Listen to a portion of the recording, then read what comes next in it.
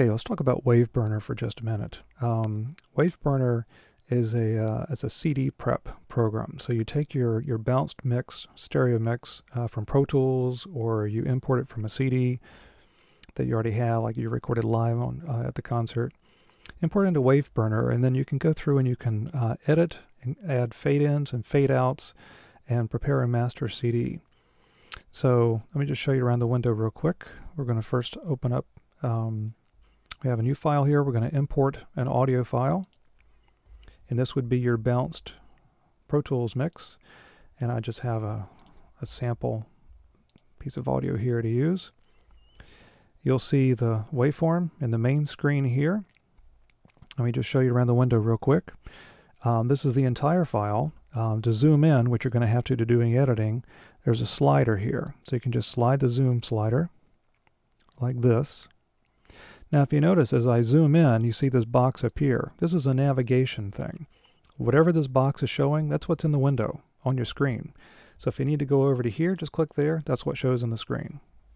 All right.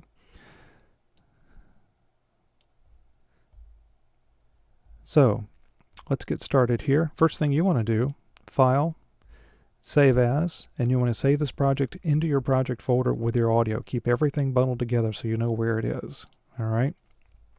Now, we need to take this one long file, which has a lot of different songs and pieces that were in the concert, and we need to chop those into individual tracks. So let's start with track 1. The initial blue space here, you leave it alone. Blue space is a gap between CD tracks. For the very beginning of the CD, standard audio requirements are that there are 2 seconds of silence. So that's what that's there for. But after listening to this track, we can tell that this is just a bunch of audience noise and scuffling around before the music actually starts. Well, we don't want that on the CD. So if we point to the edge of a region here, you see the little bracket? I'm holding the mouse button down and dragging to the right. I'm trimming that out. Don't want to hear it on the CD. And then we'll grab this little dot here and create a fade.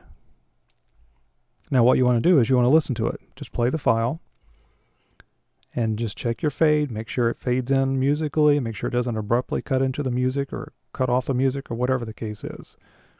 So if you need to change your fade, you can make it longer. You can make it shorter. You can even change the shape of the fade by these little middle dots here.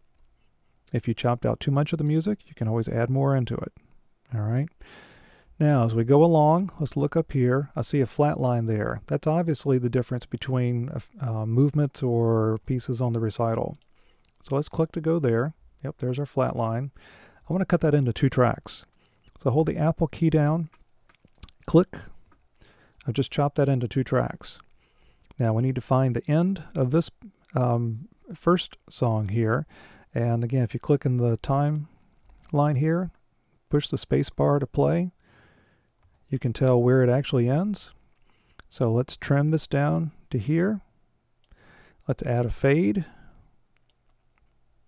Now let's go to the second one. Obviously, after listening to it, we don't need all that kind of stuff. There's the beginning of the next piece. And then we're going to grab the dot again. We're going to fade into that. Now what this does at this point is that it fades out of the first track and immediately fades into the second track. Well, we want a gap in between. We need a pause. So just grab this waveform here and drag it out. And then what you do, click in the timeline ahead of it, play it through. How does it play out? Is it musical? You want a nice fade out, a nice few seconds of silence, and then a fade back into the next one. And if you need to change that, yeah, a little bit longer there. Oh, my fade's a little too long. I can shorten that, etc. Okay. Now we'll go to the end of the document. We have to fade out the very end of the recital. And so if you need to trim all the extra little people leaving, scuffling chairs and stuff, you can do that. And then again, create a fade, maybe a longer fade at the end of the CD. Again, click in the timeline, play it out, and see what it does. Make sure it sounds right. So at this point, we've created a 2-track CD. And I can zoom back out to get everything in the window if I want to. Now I need to do something. It's a quick and dirty way of doing this. You want to select all your regions down here in the region window.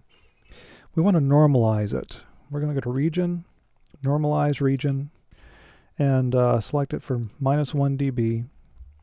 Now, what that does, don't do them individually for concerts. What that does is it goes through and it finds the highest point of the entire recording. If there's any difference between that and 0, which is maximum, it'll crank everything else up to match that. So that gives you a little bit extra gain all the way through. There are more sophisticated ways of doing that, but that'll get you started for now. Now in our track window down here, we can see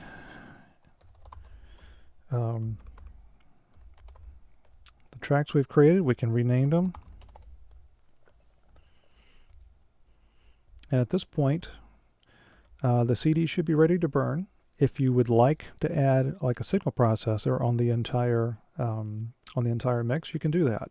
The bottom right-hand window, click on Mix Plugin, Add Plugin, and depending on the kind of plugins you've got installed on your system, we'll go to Audio Units. We'll go to let's try the Focusrite compressor here, and then up comes your processor. So set it, listen, make sure it sounds halfway decent. Once you're done, you've got a couple of options. You can actually bounce this entire file as one final edited stereo audio file on your computer. Probably not a bad idea. To do that, you just go Region, Bounce Mix. It'll put it all together into one long stereo file with tracks. Right?